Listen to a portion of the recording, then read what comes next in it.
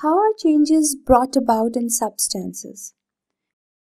Changes in substances can be brought by heating or mixing.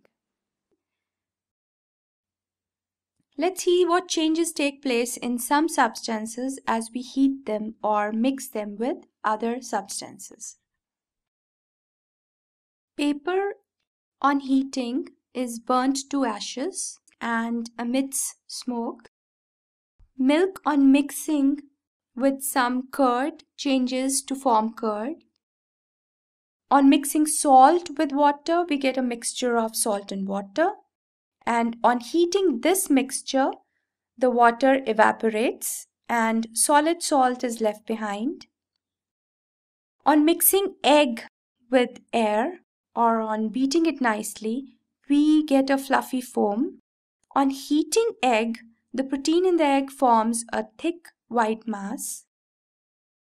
We have seen how different kinds of changes are taking place all around us. But what if things around us stopped changing? You will not grow any further. Winter will not turn into spring.